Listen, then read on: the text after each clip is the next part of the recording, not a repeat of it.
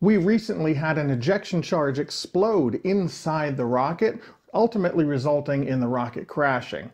Today we're going to take a look at what went wrong with the ejection charge. We're going to look at a couple of ways to improve the design, and we'll build our new improved ejection charge.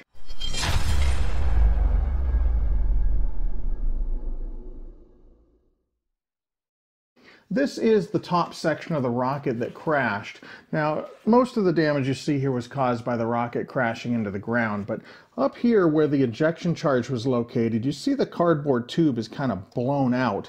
That's where a large chunk of the ejection charge cap exploded out through the rocket. It managed to trap the parachute inside the rocket, and so it just came down and crashed.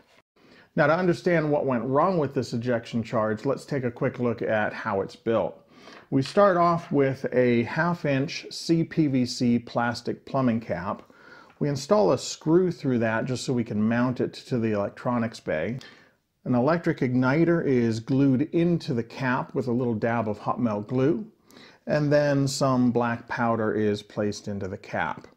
The black powder is sealed in place with hot melt glue. Now, when the black powder explodes, the weakest part of the enclosure is going to be what blows out, and we want that to be the hot melt glue. But clearly that wasn't the case with this one.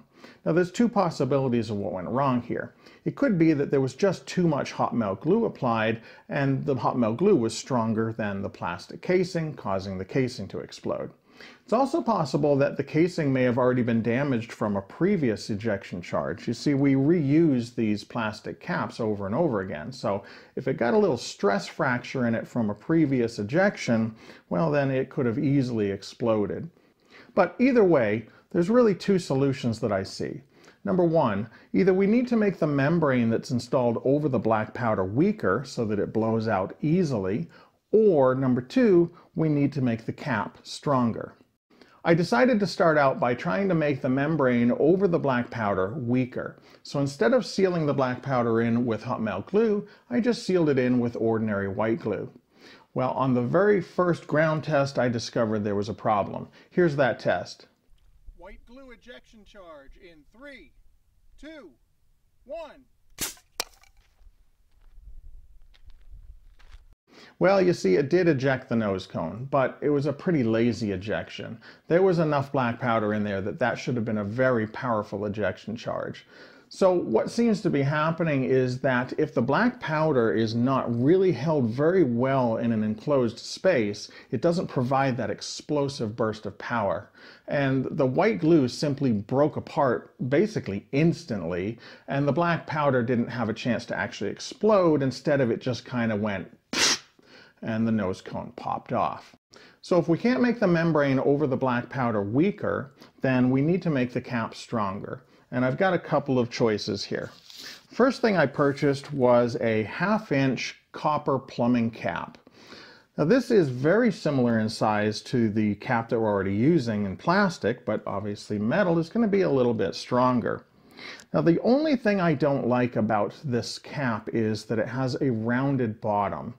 And I don't think that's going to have any effect on the ejection charge and the functionality, but we do mount a screw through here so we can attach this to our electronics bay.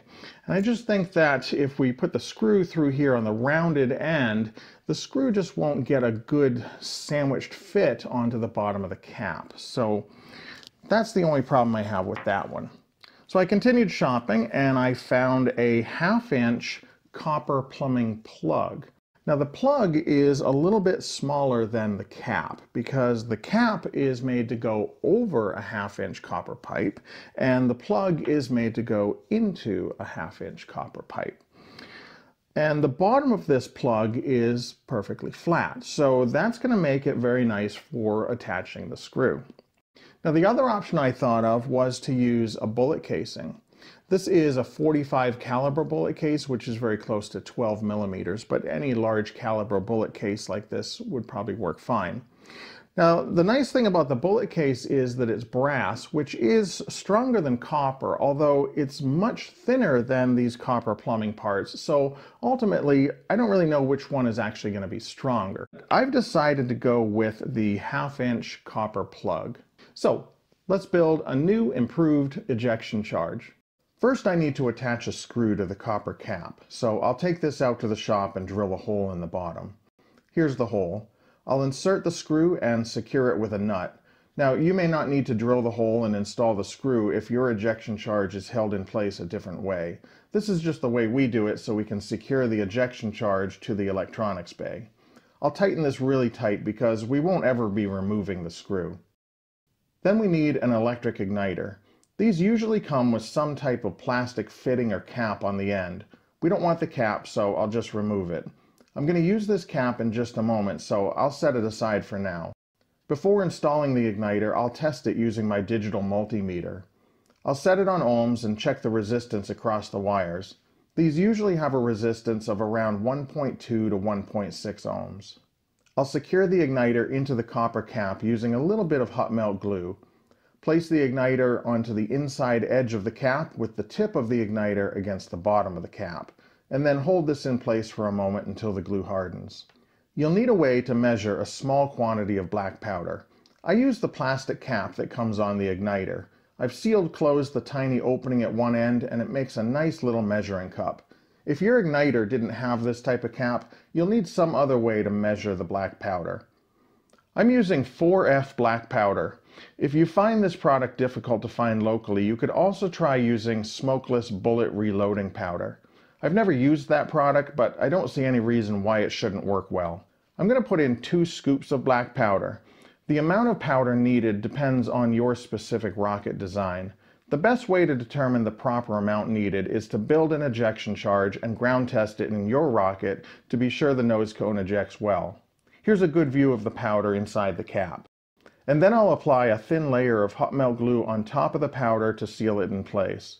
Be sure to wear safety glasses when working with any explosive powder. Once the hot melt glue has had a little time to harden, I like to tip this upside down and tap it over a white piece of paper. If you see any grains of black powder coming out, that means that there's a small hole that you need to reseal with the hot melt glue. But this one looks good, it's ready to go, so let's go test it. Copper plug ejection charge. 3, 2, 1.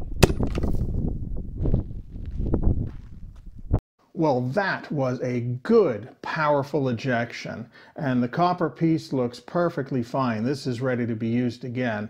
I'm really confident that this can withstand a real powerful blast much better than the plastic cap. So moving forward, this is definitely the way I'm going to be building all my ejection charges. Hey, don't forget to check out the full line of Rotary Rocketry t-shirts and hoodies. There's a link to our shop down in the description. And if you like this video, hit that like button. We really appreciate it. If you're not subscribed to the channel, consider hitting that subscribe button as well. Thanks for watching. We'll see you next time.